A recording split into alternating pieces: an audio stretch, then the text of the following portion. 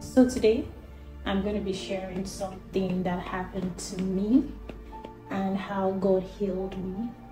I had PCOS and I had psoriasis. If you don't know what PCOS means or you don't know what psoriasis means, you can just go to Google to read about it. So let me talk about the PCOS first. I was bleeding every day for 4 months. My period didn't stop. And this is how it started, right? My period didn't come for almost a year. And I didn't care, because if you're a woman, you know the stress of menstruating. It's a blessing. God, we thank you for making us like that. But you know how some days before your period, you start to feel really dizzy, bloated, you have different emotions. Then your period comes, you have period acne for some people. Then after your period, you go through all sorts of things, your body asking you for things. Like also, some people have menstrual pain, but I've never had menstrual pain in my life. When I didn't see my period, I didn't care, because in my head, I know that I'm not pregnant. So I know that I'm not pregnant, but I was just like, oh my God, I get to see my father, I don't get to see blood. So the first month, the second month, the third month, the fourth, the fifth, I was getting a little concerned. So when my period eventually came, usually it's always like 3 to 4 days. So when the first 4 days was over and it didn't stop, I thought, oh, okay, maybe accumulated period. Like, because it has not been coming, so it's like to come before. So I was like, okay, the 4th day, the 5th day, the 6th day, the 7th, the 8th, the 9th, the 10th, 11th, 12th, 13th, what? Like, wait, what's going on? And this is also why I'm sharing this. Apart from sharing the fact that God can heal, is also we go through so much and we bottle it so much as humans, because you don't know if somebody else has gone through it. You don't even know I didn't even know the name for it. All that kept coming to mind was what I know that I have read in the Bible, the woman with the issue of blood. I didn't know anybody that has gone through it around me, so, and I didn't want to say it out loud before people start to look at me like I'm a weird woman, like what woman keeps menstruating and the menstruation is not stopping. I didn't want to be tagged that girl that is always menstruating and stuff, so I just kept it to myself. I didn't tell my mom. I was going to tell my mom, but my mom the thing is, I don't like to worry my parents or anything. And I know that my mom will always first look at things from the spiritual point of view, which is good. But I don't want to put my mom through anything like fasting and praying and wondering like what's wrong with me. Of course, she would tell me to go to the hospital, but I didn't want to put her through all of that, so I just kept it to myself. When I tell you that it was like they opened tap, like, if you have ever had this before, you will have an idea what I'm talking about. It's like you open your tap to the highest, and it's just shh, and then the heavy lumps like dropping, the thick black cloth of blood dropping like endlessly, and here and there you feel dizzy and stuff. So I change sometimes I use like 2 packs of sanitary towel every day.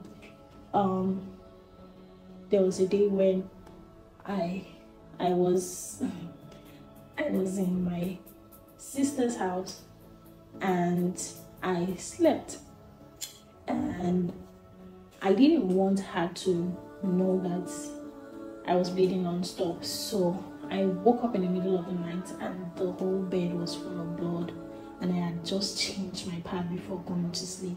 So it literally looks like how, you know, when a child bed wets and then your clothes is stained and the bed is stained. I was embarrassed. I immediately got up and started cleaning and squeezing, you know. I was crying like, what is this? When is this bleeding going to stop? And literally you are scared to sit down, you are scared to even put on clothes, you are scared to go out because you don't know if you are going to be staying. So I had different embarrassing moments. I was tired of going through this, so I decided to call my friend who is a medical doctor, because I also started feeling dizzy. So I asked her, I said, please, what blood tonic can I use? I'm always feeling dizzy and stuff. She was like, you know how doctors don't just want to recommend a drug for you unless they know what is wrong with you. So she was like, what could be wrong? Come in for checkup. I'm like, no, I don't want to come here for checkup. So after a lot of pushing and pushing, like, what's wrong? Then I now told her that I don't know if I'm okay, but I've been bleeding for, that time was almost 4 months. And she was like, but why did you wait till then? Like, you have to go in for checkup immediately. I'm like, no, I don't want to go. I don't know what, because now at this point I was scared. Like, what are they going to tell me? I had 1,001 thoughts running through my head.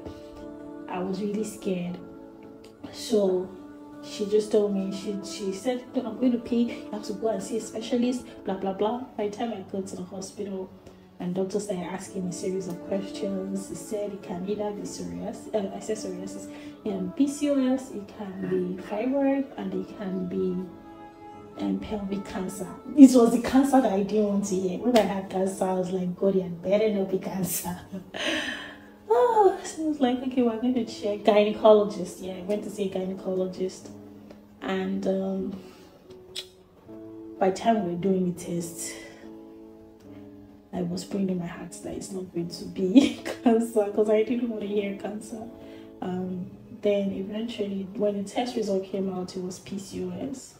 And had to do hormonal imbalance, different things, also because of the state of my heart. That's why when you're happy, everything in your body is functioning well. When you're unhappy, that's when sickness is, and you give room for these things. Honestly, you can Google it, you'll see. Anyway, so at this point, it was like, okay, I'm going to do this and do that for you, blah, blah, blah. So one morning, I woke up with anger in my heart, like, and I be carrying blood everywhere. Like, it didn't make sense anymore. Staining costumes, all those things was just not making sense to me. So I said, God, today I'm not going to wear any sanitary towel.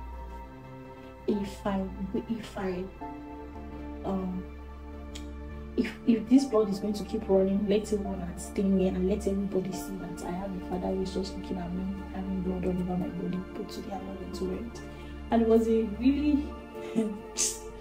was a huge step of faith for me, because I was really scared that not if I'm just carrying blood everywhere, and that they intentionally wore out. So as I was even having my bath, there was still, I could feel like small blood when I finished, when I was clearing my body and stuff. But I still went. I got in the car. I got on set. I didn't pay attention to it anymore. I was just about my business. By the time I was going to change my costume, I realized that there was no blood. And I was like, God, you did this for me. You did this for me. I thought, okay, let's just wait till the end of the day. The end of the day, there was no blood. The next day, there was no blood. The next day, there was no blood. Like, the whole week, there was no blood. 2 weeks, there was no blood. I was like, what? I wept. I was crying. I was like, thank you, Jesus. Thank you, Jesus. I was really happy. So when you see people adding weight, you don't know why people are adding weight. So you don't have any right to come and start telling people that you're fat. Literally, people that always say you're fat, I always feel like slapping their mouth. I have to be honest with you, because you think that it's just food that make people add weight. You don't know what they're going through. You don't know the health issues they're going through that is making them add weight. You don't know the drugs they're taking that is making them add weight. You don't know anything. And even if people are adding weight, leave them. You don't think they already know they're fat? You don't think so? My heart goes to people that has one health issue or another. God is the God that will heal you for free. Like, you don't have to pay a dime. So if only your faith can carry it. Imagine that I didn't do that crazy faith. That day I was like, okay, I've had enough. Cuckoo kill me, that kind of thing. Like, I'm not wearing jack today. Let the blood flow. Right? And yeah, God honored my faith. So the other part of it is, please watch today. The other part, I would even share, like, I can't share clips of these things because I wasn't even recording it, and it would be so gross. So, but the other part is the psoriasis part. It's a skin condition. I have some videos that I would attach to it, or pictures. I think I still have some pictures. So it's just like having dark spots on your skin. And if you know me, you know that I hate seeing anything on my skin. People have obsession with designers, with this and that. My obsession is skincare. So that's how I just had this thing on my skin. I was wondering what it is. I went to see a dermatologist. It was so bad. I thought it was an acne at first. Then I went to see a dermatologist, and when I saw a dermatologist, she said that is psoriasis. I'm like, what does psoriasis mean? She said, oh, it's a skin condition, you have to live with it for the rest of your life. I said, what? She said, don't worry, there are quite a number of people that has it. Kim Kardashian has it. I'm like, who is Kim Kardashian? I don't care if Kim Kardashian has it. That's a own kidney. Yeah, no, so no, the way she said it, yeah, I think maybe she just thought that was supposed to help me like feel better. She was just obviously trying to help me feel better. But I'm like, I don't care what has it, even if she's the president of the world that has it, any condition I have to deal with the rest of my life, I don't want it. So she told me it can be managed, but what you have to watch your diet, you have to do this and this. She just told me a bunch of things to do and some products I have to keep putting on my skin. So I remember always buying and buying this thing. One day I just said to myself that, so this is how I'll be buying this thing. They told me that the skin condition I'll be managing. So I said, okay, let's manage it. Never. I said, I have a long life ahead of me. So is this how I'll be managing? And I just told myself that never. This thing has to go. So I started to, and because people who knew me before that time, they would now start asking me that, Juliana, what happened to your skin?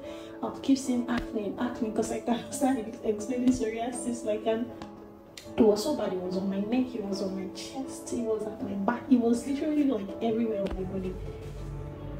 So I now started praying. I started putting communion on it. So I said, I will not use money to buy this thing again. So I prayed, I used communion on it. I kept praying, I would be confessing that this thing disappears, my skin is without blemish, my skin is this and that and this and that. And I stopped paying attention to it until one morning I decided to, because it was so bad. I hate, like when you have a mirror in the bathroom, you wouldn't usually see yourself. I hated looking at the mirror because I didn't want to see all those things on my skin. So I got up one morning and I just realized that it has vanished. And I didn't have to buy anything because I had stopped buying those products for a long time, and I knew that there was nothing else but the finger of God, it was nothing else but the hand of God. And since then my skin is crystal clear.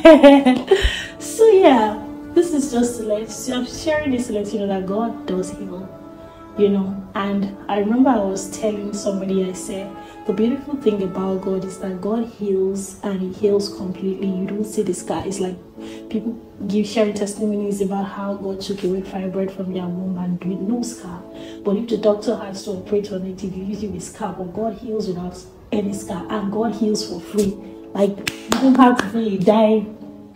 So please, this is just to challenge you that it doesn't matter what you're going through with your health, even if it's your skin, anything. God wants you to enjoy life and to be happy, and it's concerned. Even when I had dandruff in my hair, I remember that I was using every product, my hair started falling. I said, what? I said, God, this year has to stop, and it stopped. So even the littlest things, that you feel like, let me not pray about this. It's not about winning soul for the kingdom of God, so it might not matter to God. It matters to God.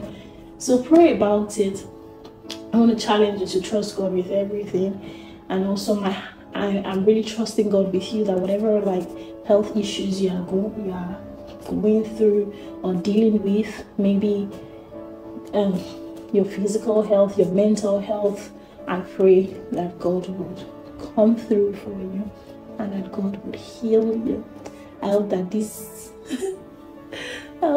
story has built faith in you in one way or the other. It might not even be health or anything. Just keep your faith up always and let God know what you need. Nothing is too carnal to ask God, and nothing is too spiritual to ask God. If you can think about it, if you want it, ask Him and He will come through for you. Thank you so much for watching this video. Please share this video with anyone you think it will help. Like, share, leave a comment, turn on your notification bell, and subscribe. Until next time, be well.